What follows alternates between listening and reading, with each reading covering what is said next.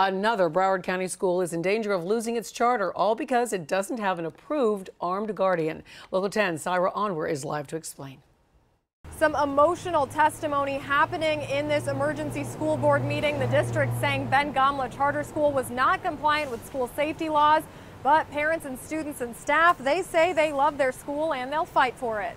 The failure of Ben Gamla South Broward to provide this statutory required protection for its students, faculty, and property has caused an immediate and serious danger to the health, safety, and welfare of its students. Superintendent Runcie saying Ben Gamla Charter Campus in Plantation should not have opened its doors on any days when school leaders knew they wouldn't have an approved school guardian. In order to be compliant with state law, every school officer must complete a specific guardian training, like this one offered through Broward Sheriff's Office. So no matter how experienced a guard might be, no guardian training, no compliance. Plantation Police Department is supposed to notify us when a police officer is not going to be there.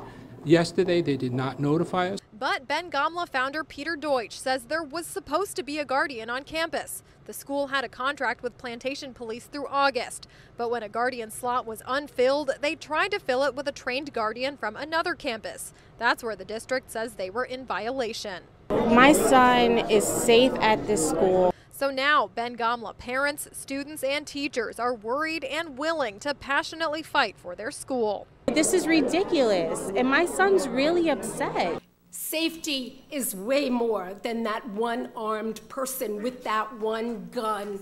The founder tells us the school has a guardian contract for September lined up for when their contract with Plantation Police expires. Now, if Ben Gamla's charter is revoked, they have 10 days to appeal that decision. Reporting in Fort Lauderdale, Syra Onwer, Local 10 News.